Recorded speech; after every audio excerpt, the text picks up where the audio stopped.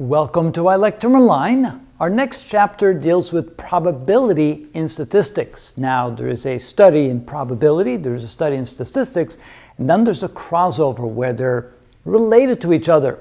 But we're going to look at probability more from a viewpoint of statistics, because we have what we call theoretical probability, and then we have what we call experimental probability. And let's try to find the difference between them in this first video.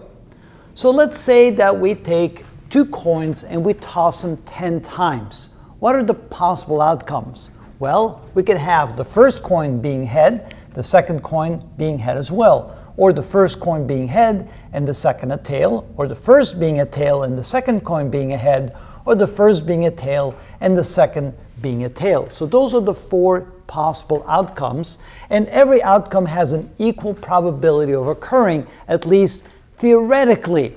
Will that actually be the case? Well, we'll see in just a moment. But since they have an equal probability of occurring from a theoretical point of view, we can say that the probability here is 0.25, the probability here is 0.25, the probability here is 0.25, and the probability there is 0.25. If we combine these two here, we can see that there's a 50% probability that one of them will be head and the other one will be a tail if we don't care what the order of them was. So we can look at the outcomes in a different way. We can say, what's the probability of two heads occurring, the probability of one head occurring, and the probability of zero head occurring. You can see that this is the situation where we have this outcome, and this is the situation where we have this outcome, and to get this, we can have either one of these two outcomes. Now, we typically call a multitude of outcomes, more than one, we can call that an event, but sometimes there's a gray area between the term outcome and event, and we'll talk about that a little bit more.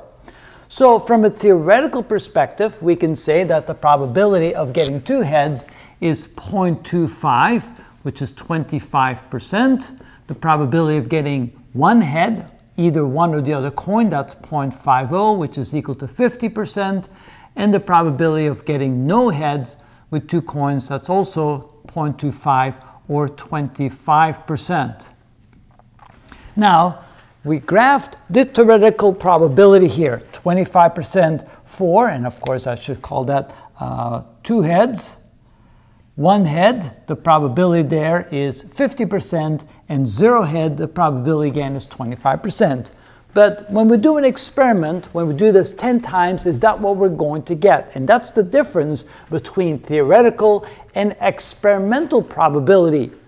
Experimentally, it turned out the two heads occurred 3 times, one head occurred 6 times, and no heads occurred 1 time. In other words, 30% of the time we got 2 heads, 60% of the time we got 1 head, and 10% of the time we got 0 heads. And if I graph that, you can see that there was a significant difference between the experimental result and the theoretical results.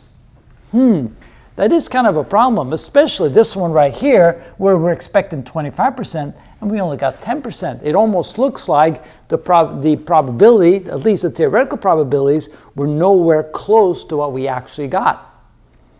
Well, what should we do to get the theoretical results to be closer to the experimental results, or better said, the experimental results to be closer to the theoretical results? Well, maybe instead of only doing it 10 times, we should have done it 1,000 times. Maybe just 100 times, but to be sure, 1,000 times. Would the actual results be much closer to the theoretical results? They probably would be. So the study about doing what we call the statistics on probability would be to see, well, how many times should we toss it so that the experimental results are reasonably close to the theoretical results? And what would be the difference depending upon the number of tosses? Those are the kind of things that we're going to be looking into in the videos to come. But at least at this point, we can see the difference between the two, experimental versus theoretical. So if you like this kind of thing, stay tuned and we'll have a lot more videos to come.